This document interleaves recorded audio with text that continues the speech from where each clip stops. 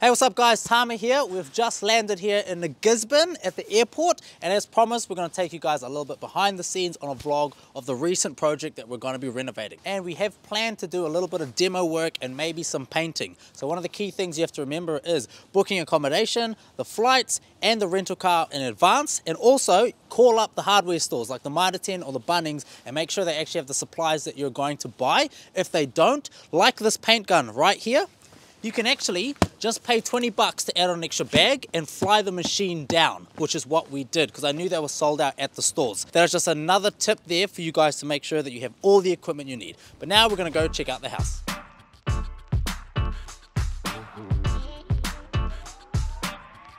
Alright guys, here we are at the property, about to walk in, see it for the first time. First thing I want to do, take a big whiff and see if there's any dampness. I'm also looking down and I can see the hardwood floors, which looks awesome because chances are the entire house is like this, which gives it the opportunity to be sanded and avoid carpet costs, and it also looks better. Now I know this house is 122 square meters, so the first thing that I'm looking at is where am I going to put the fourth bedroom. And so I'm going to come into here as well. As we said, you guys would have seen in the webinar, anything over 120, this is where we're looking at. This is the lounge. First thing that I'm looking at right now is a wall, bang, right here, that runs along here, probably touches right here, and this is another bedroom.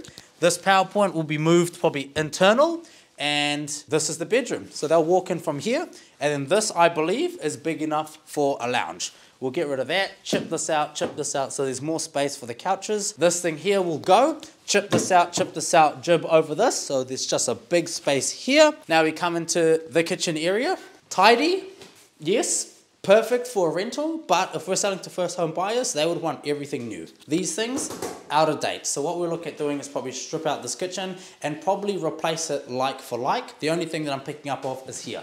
This range hood can't be here because it doesn't duct to the outside. So we might need to look at changing the range hood, the oven placement to be here. So we can put a nice canopy range hood here. If we look over this side, we've also got the laundry tub. Now, you don't want a laundry in the kitchen area. So what we might look at doing is if we actually come out here, we've got the hot water cylinder here. This might need to be upgraded, but because there's already plumbing here, chances are I'm going to send some photos to my plumber and see if we can actually plumb the laundry to also be out here, which will be the best type of decision. We're also looking at the ceilings to see any evidence of water stains, which shows there might be an issue with the roof. So we've got our 4 bedrooms now. This is just another one here.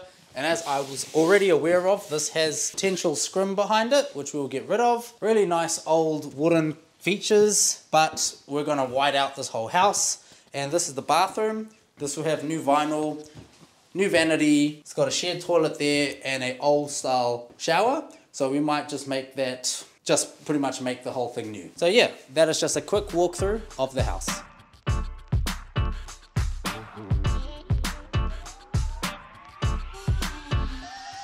So as you guys see, this is the smallest skip bin available. So there must be a lot of, say, renovations happening in Gisborne, which is good to know. But this is just where you want to direct it exactly where you want the skip bin to go, because it can be a pain in the ass when it's not put in the right place, especially for vehicles to come in and out. So now that we've got the skip bin here, all the scrim that we've peeled off the walls, we can throw it straight into the skip, ask them to take it away, and then replace it. We're in one of the bedrooms at the property that had a little bit of scrim in it. Now scrim, to say a first home buyer, is quite a big deal because it makes it hard to actually get insurance. And what scrim actually is, I explained this well at the seminar, this material here that looks like an onion sack. And the thing about it, it's very old, dry, and extremely flammable. But actually removing it from a room is actually quite easy. Now what we're doing is basically using a Stanley knife and cutting as high up as we can against the cove, and then just literally peeling it off like wallpaper. And if you pan down, you'll actually see of what we've done against the walls. So if it's got scrim, don't think too much of it.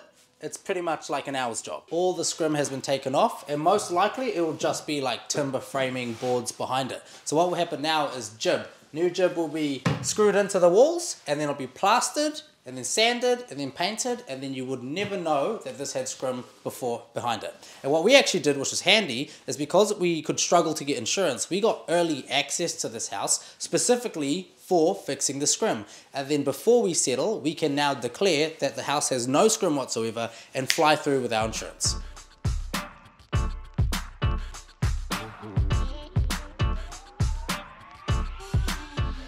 You want to minimize the amount of sand sanding over these areas to obviously reduce the amount of that water coming through. This just looks like holographic fucking writing here, eh? Alright guys, here's an advanced level tip. When you're on the job, keep your eyes open. What do you guys see on the far right? On the street, you can see a van with a trailer. It appears to have landscaping on it, so there must be a landscaper in the area. So what I did is I went over and talked to him, and I said, yo, you a landscaper? Yeah. Hey, we're renovating this house. Do you want to come have a look? Oh, yeah, I'll come have a look now. Sweet as, bro. Catch you later. And so he came around, basically gave us heaps of advice on what we should do with the landscaping, and this is another key thing. All he did was, oh, you don't need to do that, you should do this, you should do this, and started throwing around money-saving tips. And those are the type of people that you want, because they think very frugal, which is very beneficial for you as a renovator. So, just to help him out, I'm just going to run over and just chuck him some cash for what he's done so far, and also he's going to quote us to do the entire landscaping. So, that's awesome.